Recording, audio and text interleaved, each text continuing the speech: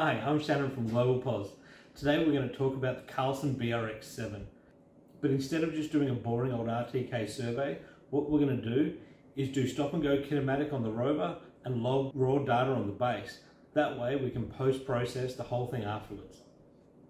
So first we're out here and we're going to set up the base and set up the base transmitting via radio. After we set it up to transmit via radio, we're going to get it to log raw data as well. Once the base is transmitting and logging raw data, we're going to set up the rover and set up the rover for RTK, and then we're going to set it up as well for stop and go kinematic. What we are doing is simulating real life scenario of just taking some points on some curb and on some pathways. But what we'll do, or what we're doing here, is removing the antenna to simulate losing an RTK fix.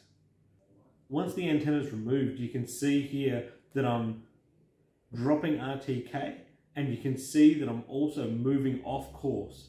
So on the screen I'm moving off course, but I'm still walking directly on the footpath. What we can do is, even though I'm taking shots without RTK and without the correct position, we can post-process this later against our base data and correct our errors. What we're going to use to post-process is the Carlson software Survey GNSS. So here we are using Carlson Survey GNSS. So what we're going to do is load the raw data. And here we can see the correction of where we lost RTK fix. So now we've downloaded our data. We're going to post-process it in Survey GNSS. And look at that, there's our results. And there you have it, the Carlson BRX7 doing RTK and stop and go kinematic. Thank you, and see you later.